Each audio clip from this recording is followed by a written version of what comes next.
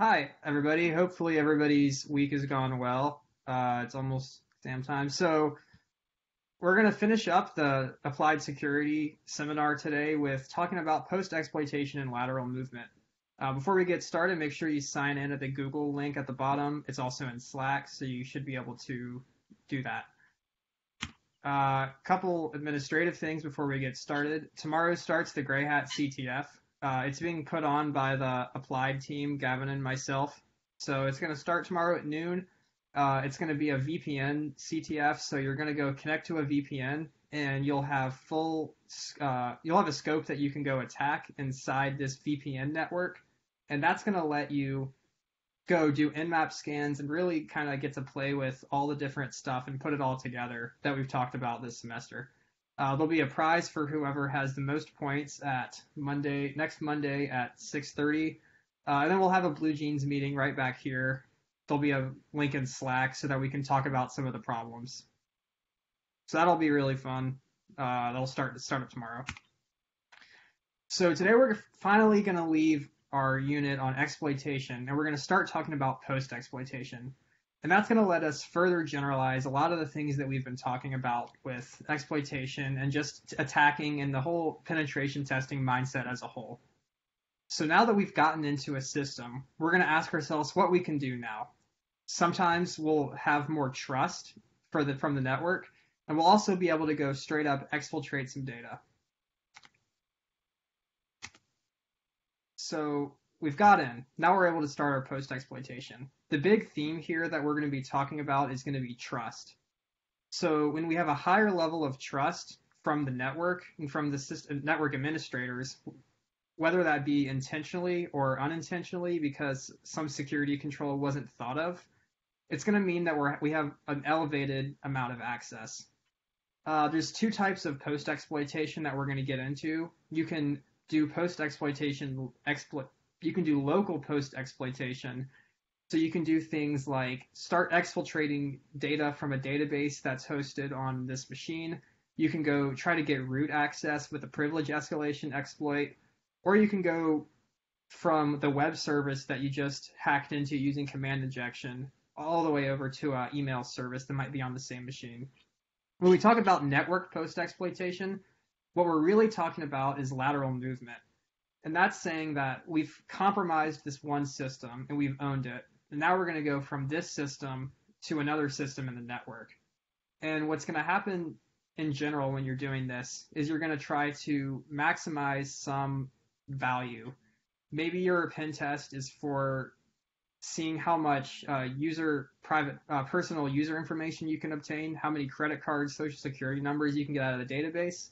And that's going to tell you that you should go attack some other systems in the accounting area, or maybe in the cloud storage area, or maybe your goal is to go compromise on the employee machines. So we'd probably want to go for the Active Directory stuff. We're going to talk about how to kind of generalize where you want to go in your network post-exploitation in a minute. So to return to something that we looked at last week, but to talk about it in more depth, is that now that we've gotten into a system, we're able to go exploit our promoted access. We're in a new state in the context of our network. So in this example here, you have the corporate network with an e-commerce site that's facing out to the world, and that has SSH open to everyone on port 22. It has HTTPS, a web server on port 443, and then it has that private port that only people who are inside the network can get to on port 8080. The other interesting thing here is that there's a Mongo database that's only listening on an internal network address. It's listening on 10.2.1.121, which is not even it's a reserved IP address when you're looking at it in the public network. So you'll never be able to get to it from the public network. But if we're able to go exploit that web server on port 443, we're able to go pivot off of the e-commerce site, and we're able to go do post-exploitation steps to go get some data from the e-commerce site, but then also go break into this database server that's living somewhere else on this network. So post-exploitation steps, just to kind of give an overview of a couple things that we can do and to think about when you're thinking about post-exploitation. The first one is going to be data exfiltration. If you've achieved your goal, if you've found the employee credentials, if you've compromised a database, you might just want to go dump everything out of there. In a lot of breaches that you might hear about, you'll see that many gigabytes of data got exfiltrated from the network, and usually it's encrypted, so you can't see exactly what's getting exfiltrated. An attacker can just nuke all the logs when they're done if you don't have proper, if you're not auditing your stuff properly. I heard about this one attack where they exfiltrated multiple terabytes of data, but it wound up just being this like crap data that didn't mean anything, and it was all a red herring while they actually went and got further into the network. Another thing you can do is you can go put malware onto the machine that you just exploited. That can be keyloggers, so you can kind of covertly see what the employee is doing on the machine. Maybe you can steal more credentials that way. Or you can go install ransomware if your only goal is to go get money. You can just go encrypt all their files and say, you have to send me $500 in Bitcoin to go get all your files decrypted. Another thing you can do is you can do privilege escalation. That's really privilege escalation is where binary exploitation is mostly used. Because generally, when you first get into a network, at least when you're looking at a corporate network, you're going to probably do a web attack. Maybe sometimes you'll be able to go throw a Metasploit exploit at some service that hasn't been updated. But when you start looking at actual kernels and operating systems and other low-level services, you'll be able to start exploiting binaries. Recently, there was a binary exploitation vulnerability in the sudo command that I'm not sure if there was ever a proof of concept to go do this, but in theory, you could have gone and escalated your privileges to root just by exploiting the sudo command. So you open yourself up to a whole lot more exploits that you can even run just on that machine with your post-exploitation. Another thing that you can do is lateral movement, and you can basically, with lateral movement, you go and escalate your privileges in the context not of just the machine that you're already on, but the whole network. Another thing that's really fun is you can get back into that social engineering mindset once you've exploited a machine. If you've exploited an employee's Mac, you can now hijack their Slack sessions, and you can do this thing called internal spear phishing. Spear phishing is like phishing, sending emails to try to elicit information from your target, but spear phishing means that it's targeted. So rather than going and sending a million people this email saying to go reset your password, now you're going and saying, hello, Mr. Adams, I need your password to go and fix something. And if that's coming from an IT person inside the company, you're a whole lot more likely to land that attack, especially if it's coming from somewhere that's trusted like Slack or an internal email account. So those are a couple of things you can do with post-exploitation and why I think it's the most important part of a penetration test. Are there any questions on that so far? Cool. If they come up in Blue Jeans, I'm happy to answer them. So the first tool that we're going to talk about with post-exploitation, and it's going to make a lot more sense when we start talking about lateral movement, is Mimikatz. So this is the textbook post-exploitation tool. It's mostly for Windows machines, and it lets you do Windows password cracking pretty easily. Windows is super complex. Last week we talked about how Windows has millions of lines of code, and on average there's a security vulnerability in every 10,000 lines of code. And one of the things that Windows does to make users' lives easier is that they store your password in memory. So Mimikatz is able to go grab that password out of memory. And what's really interesting about that is that when your password is in memory, it's probably not, it doesn't have the same rigorous encryption that it has when it's stored onto your disk, because it requires more access in order to go access it requires more access privileges in order to go grab that password. Mimikatz also does a lot of cool stuff for Active Directory. There are also a lot of exploits for privilege escalation on Linux machines. It's a little bit trickier to go do it on a Linux machine. Generally, updating your operating system is going to solve those privilege escalation issues, but when you go and look at the list of CVEs and the list of all of these different vulnerabilities that happen, most of them are for actual programs. There was one recently that Steam allowed privilege escalation because on Windows machines, Steam was running as an admin. So even if someone who was not an admin had access to the Steam files, they could go pivot off of Steam and run whatever commands they wanted to as an admin. And Steam was like, well, anyone who's running this is probably not going to have any outward-facing services on their machine, so it's probably not too bad that we have this problem, so it's not a priority.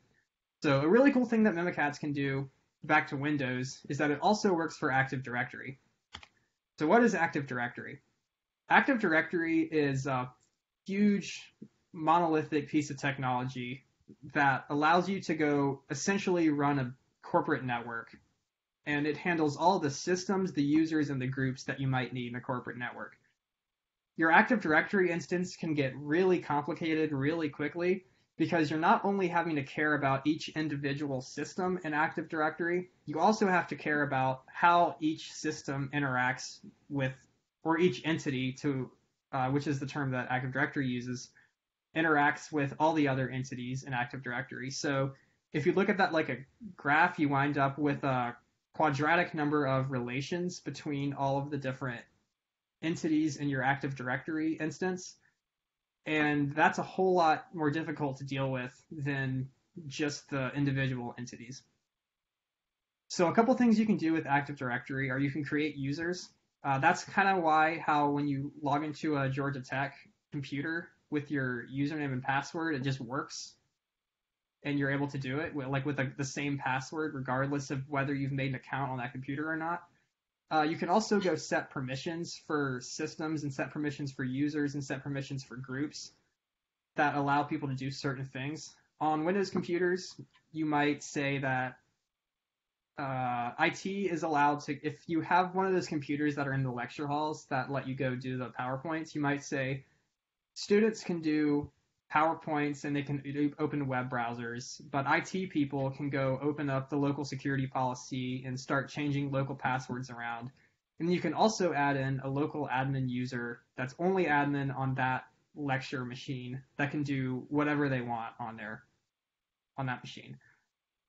You can also go say, like, I want the HR department in this region to be able to do these things and access these files and access these file shares, while the accounting department can't touch any of it. You can also control file shares with Active Directory. So how do we talk to Active Directory? So the traditional way of grabbing files and getting information about things in the directory and just seeing what is there. Maybe you have an email client that needs to go resolve emails when you go type in somebody's name. The language that gets used for that is called LDAP. LDAP can be used for authentication, but we're going to talk about what people use in the modern Active Directory usage called Kerberos in a second. LDAP, whenever you hear about LDAP being used in a web application, you should immediately think of SQL injection, because LDAP, just like SQL and just like shell commands, wind up getting used as a string or getting passed as a string.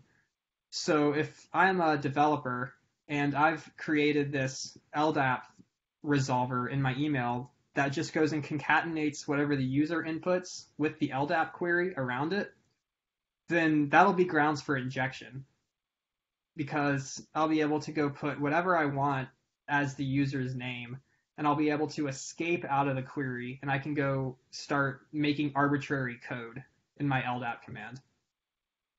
So, and one of the big reasons that you use Kerberos is to prevent this.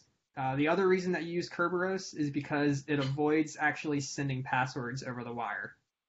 So Kerberos is a technology that gets used for authentication, and the way that works is at a very simple level, because it's a super complicated thing that I don't really understand as a whole.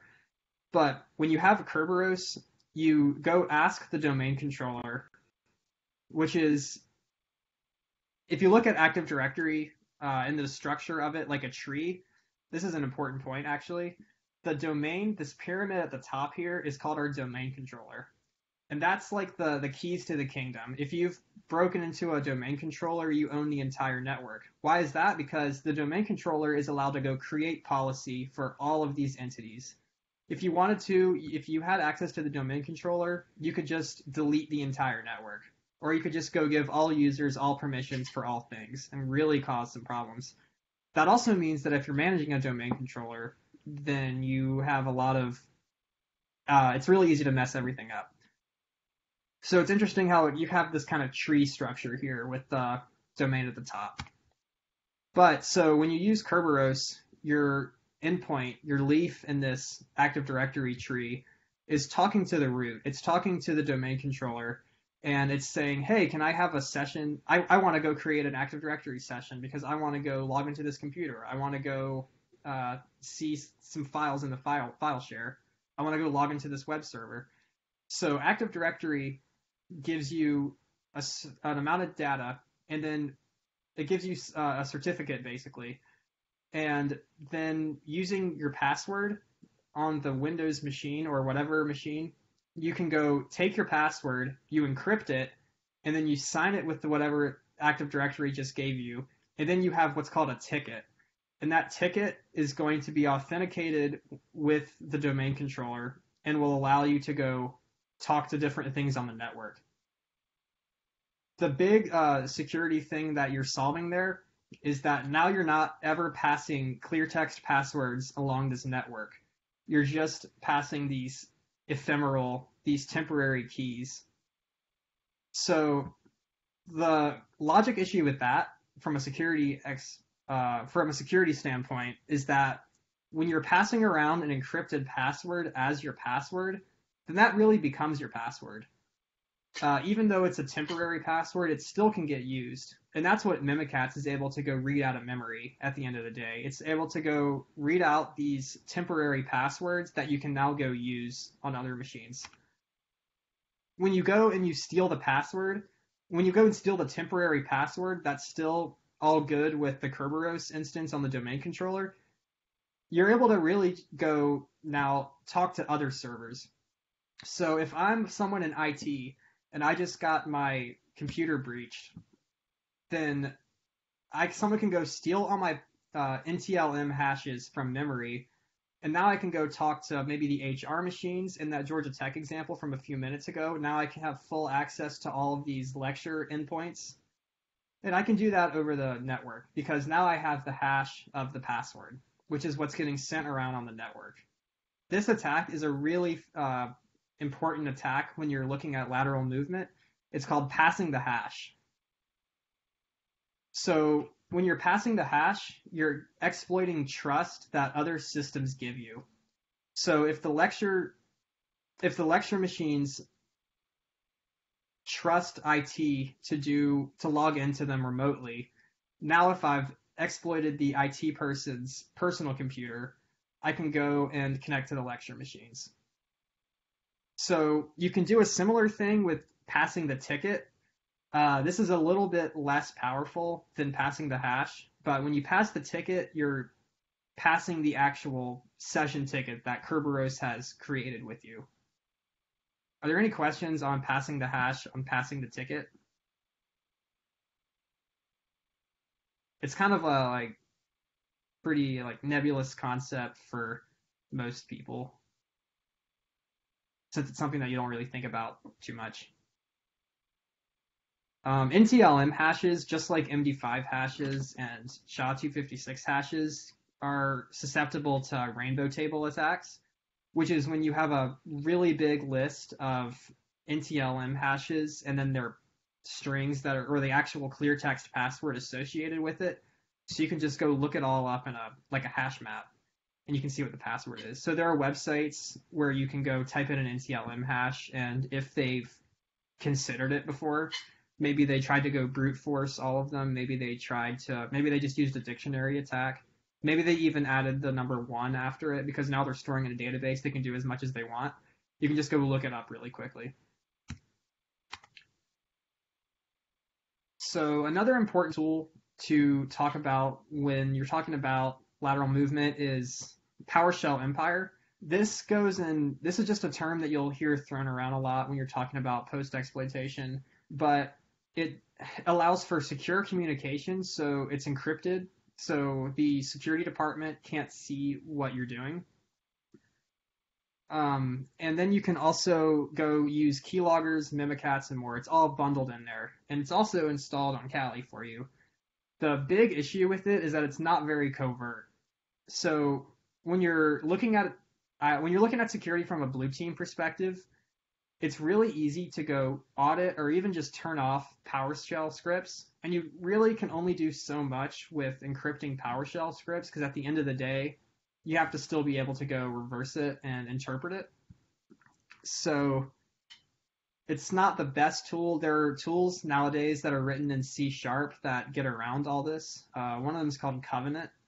I can send a link to that later if someone asks. And but the cool thing about all these tools is that they're modular, just like Metasploit. Metasploit actually has some post-exploitation tools in it as well, but usually when you're doing post-ex, you want to go use something that's just for post-ex. There was a question in chat if you can get the hash by just sniffing the network traffic. I'm not totally sure. I think that there is some sort of encryption. Actually, yeah, I don't think you can, because one of the things that Kerberos is doing is it's encrypting it. So you have, like, over the network. That's what the certificate is doing and the ticket. So if you were able to go intercept the ticket, you might be able to do something, but generally you'll have to have access to the computer in order to go get the hash. So I'll have to get back to you on this, but I think passing the ticket you would be able to go do with the network sniffing attack, but passing the hash you would have to be on the physical machine. So another really cool tool for Active Directory is we talked about this passing the hash and this passing the ticket, but we also talked about how complex Active Directory graphs can get. So Bloodhound is a tool that will go start at a certain point in Active Directory. It'll go figure out all the little logic issues in your Active Directory instance. And the ultimate goal in Bloodhound is to get to the domain controller. So I want to give y'all a demo of Bloodhound, so let me get that set up now. So we'll open up Kali here.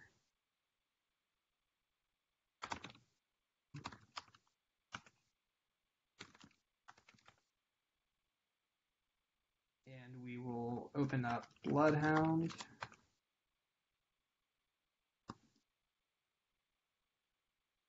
So I've gone and downloaded a sample Bloodhound thing from the internet, a sample Bloodhound graph from the internet. But there is also a script in Bloodhound that uses PowerShell, and you can go run it rather on a compromised machine. And then generally you can go read a lot of things about a Active Directory instance. You just might not be able to write to them as a default permission. And also there are a lot of read actions going on in general, so you should be able to go covertly read all this information off.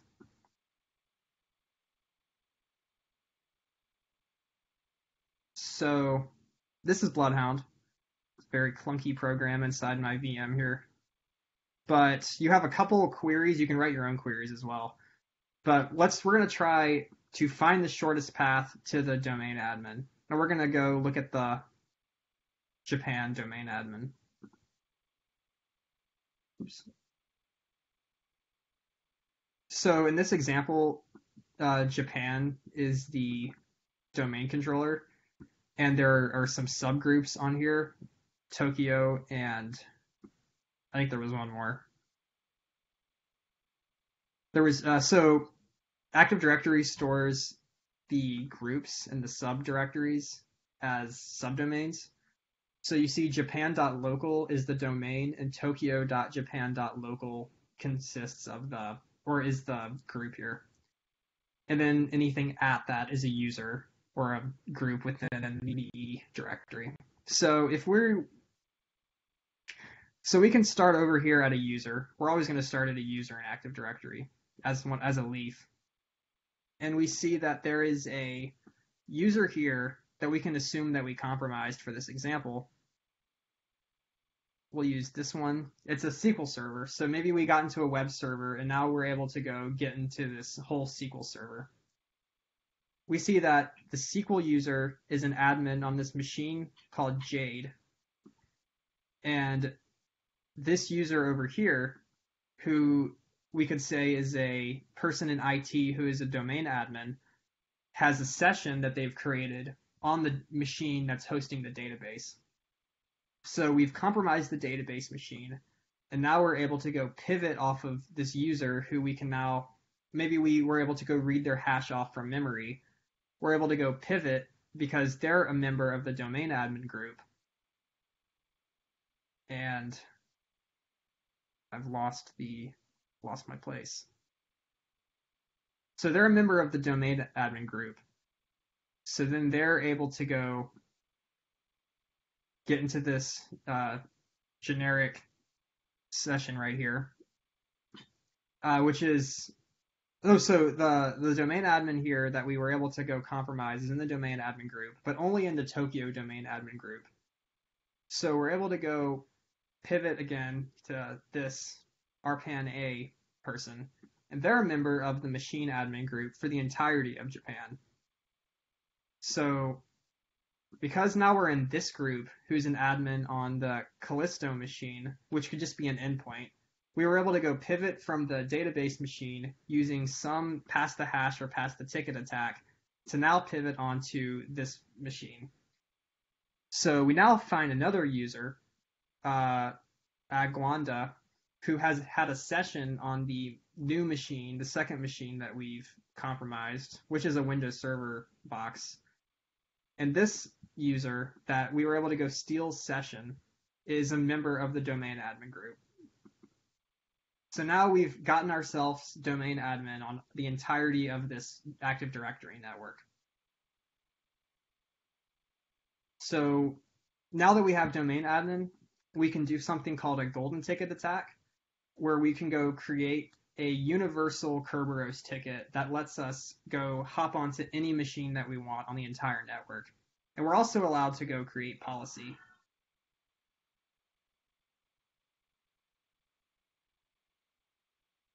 So that's the wrong one. So that's how Bloodhound works.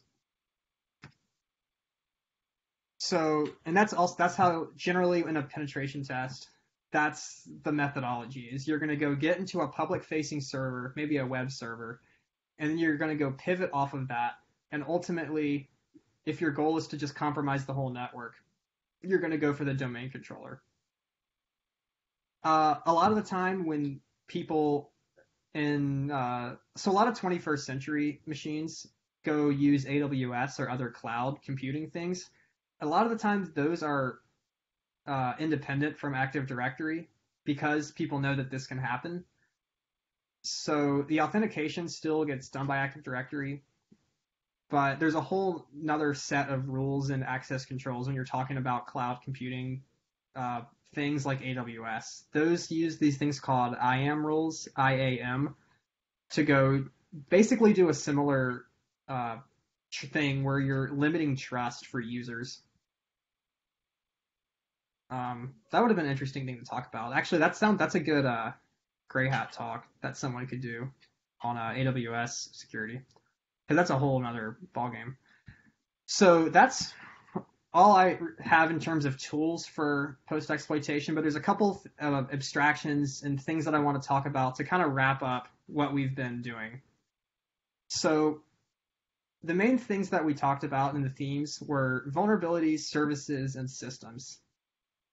So the vulnerabilities can lead to increased access and increased trust within our services and systems. So if we kind of think about this in a different way, we can think about vulnerabilities as edges between two states. We had a state in which we were not admin on a machine, and then we were able to go exploit a vulnerability that gave us root, and now we're in a new state where we're root on this machine. And now from this root, maybe we can go exploit MSO867 and go pivot over to a state in which we have access to another machine. So the cool thing that you can now create, if you think about it like this, and you think about it with states, is you can create this thing called an attack graph. So attack graphs are directed and acyclic graphs where every time you follow an edge, you have an increased amount of access to something. You're never going to go backwards in an attack graph. And the cool thing, and so the edges are vulnerabilities, and the vertices are different states that you have as an attacker. So in this attack graph, we have a source at the default state where we have no access to anything in the web server, and we branch off and exploit two different vulnerabilities to go get read access to the database and also shell access to the web server. And this is where that recursive thing comes in with the vulnerabilities, because now we have increased access to the web server, so we're inside the firewall and we can go pivot and get to other vertices. Our fringe has been increased because we have access to more, we can go talk to more things. So why do we care about attack graphs? So one thing you can do with an attack graph, and I think this is the coolest thing ever. So when you have a vulnerability that creates an edge, you can actually go assign impact to each of these different states. So the most important one here is, say the domain controller has an impact of 100. We really don't want that domain controller to get breached. But also, compared to having shell access on the web server, maybe we don't care about it too much, so root is only 10. Maybe reading from the database is only 10 too. But reading from Salesforce, which is a way to go manage sales for a company, and they have an API so that your web services can go talk to Salesforce, that's going to have a lot of customer information in it, so we're going to weight that as 60. So now we can create this recursive definition of impact of how bad a vulnerability is. So I calculated the impacts here. So it looks like the impact of this pass the hash vulnerability that gives you access to the domain controller is 100. But this impact and the cost of a vulnerability not getting fixed compounds as you get closer to the source of your tree, of your directed acyclic graph. So what ends up happening is that we can actually say that this command injection vulnerability is the worst vulnerability here, and it's the one that needs to get patched first if we're a security team, because the command injection vulnerability opens up this entire space that we can go exploit these other vulnerabilities. So you can also get a little more complicated with how you can prioritize which vulnerabilities to fix by factoring in what's called the CVSS score of a vulnerability. Whenever there's a new CVE that comes out, whenever there's a new vulnerability that is submitted to the National Vulnerability Database, it's also assigned a CVSS score. And the CVSS score is dependent on how bad the vulnerability is, how hard it is to exploit, and how widespread it is. So we can actually now weight the edges in this graph, and we can try to maximize the impact that we have on our network paired up with the severity of the vulnerability that the CVSS score gives us. And then we have a much more interesting way that we can analyze the vulnerabilities and prioritize which ones we fix first.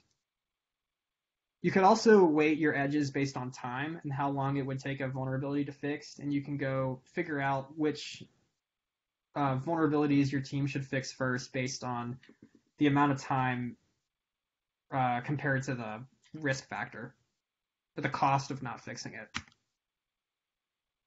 So another thing that I when I was researching this, I saw is that people will go and basically create these graphs that just assume that vulnerabilities do exist, and then they go calculate the probability of a transition.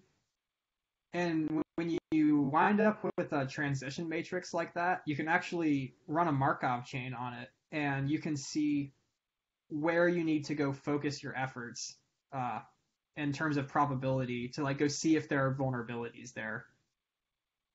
Interesting thing that smart people have figured out on the internet. So these are some additional resources for practicing this post-exploitation stuff. Hack the Box is still a really good resource. A lot of the Hack the Box machines are linear in that you have to go maybe exploit a web service first. And then once you've exploited that web service, you're able to go do more, and you're able to get into higher states on each machine. And usually the exploits also get more complicated as you keep working through the Hack the Box instance. So I think that's a really cool thing you can do. Other than that, unless there are any other questions, that's all I've got. Any questions on post-exploitation? I'll stick around for a couple minutes. I'm going to stop recording, though.